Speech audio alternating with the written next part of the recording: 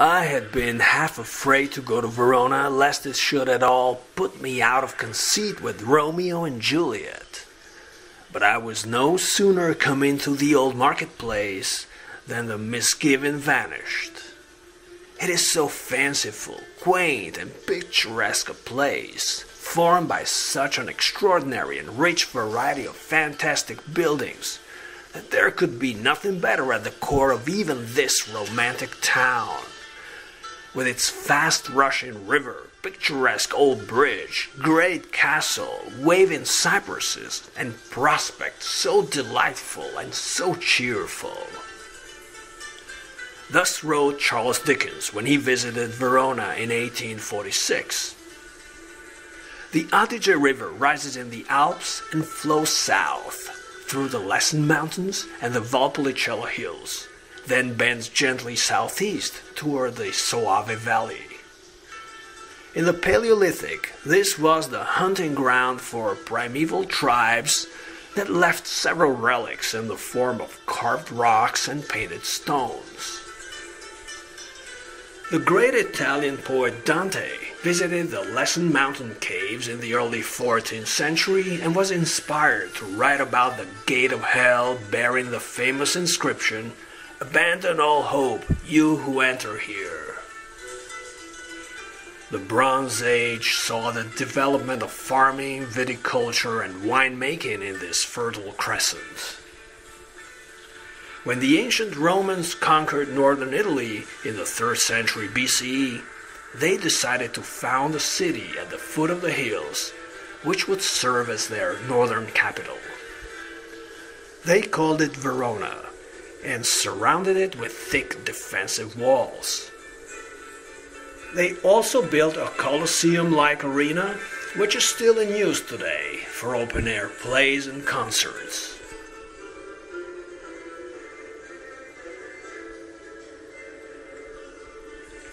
Verona was the birthplace of Catullus and the favorite vacation spot for his contemporary Roman general Julius Caesar.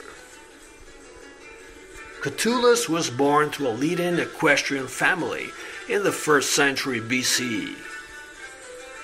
Horse husbandry has long been a thriving industry in the suburban areas of Verona, which still hosts an important horse fair to this day. From the 5th to the 13th centuries, Verona was conquered by the Ostrogoths, the Lombards, and a long succession of various kings and warlords, until it was finally taken over by the Scaliger or Scala family, who ruled it from 1262 to 1387. The name Scala means ladder, and consequently, a ladder has been for centuries the symbol of Verona. Under the rule of Count Grande I, who was a patron of Dante, Petrarch, and Giotto, the city experienced a few decades of order and progress. However, by the end of the 14th century, blood feuds and vendettas had plunged Verona into chaos, so the city was conquered by the Venetians in 1405.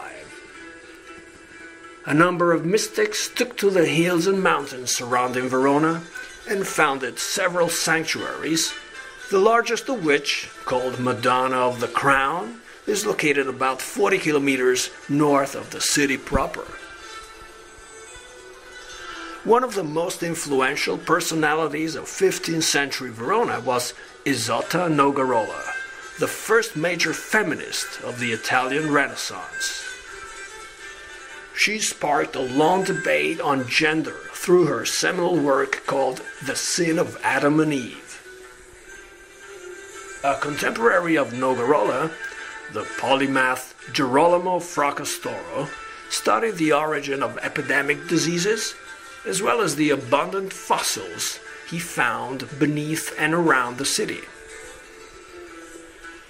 In the 15th century, Verona was home to a successful art school run by Liberale, famous for his allegory of chastity and a scene from a novella. His best pupil, Giovanni Carotto, made extraordinary portraits, such as the one of a child with a drawing. Corotto in turn trained prominent painter Paolo Veronese, known for extremely large history paintings, including The Wedding at Cana and The Feast in the House of Levi.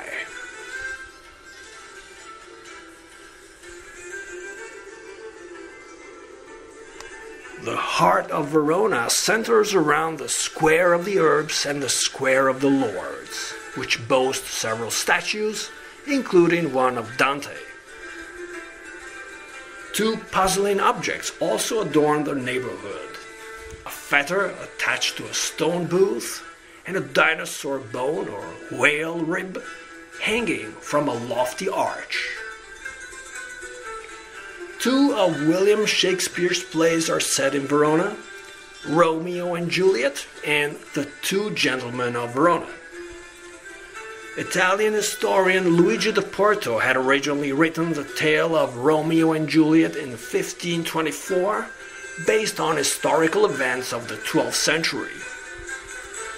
The story was translated into English by Arthur Brooke in 1562 and William Painter in 1567, and finally dramatized and published by Shakespeare in 1597. Verona was occupied by Napoleon in 1797, and the city was alternately controlled by the French and Austrians. In 1822, the representatives of Austria, France, Prussia, Russia, and the United Kingdom met in Verona to define the political scenario of Western Europe. The city was annexed by the Kingdom of Italy in 1866. The 19th century saw the flourishing of literature in the city. Cesare Lombroso wrote about the link between physiognomy and criminality, genius and madness.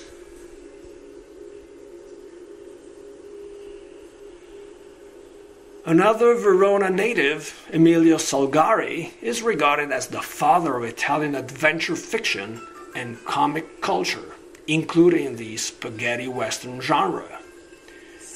An important congress was held in Verona in 1943, which dealt with the transformation of Italian fascism into a republican movement.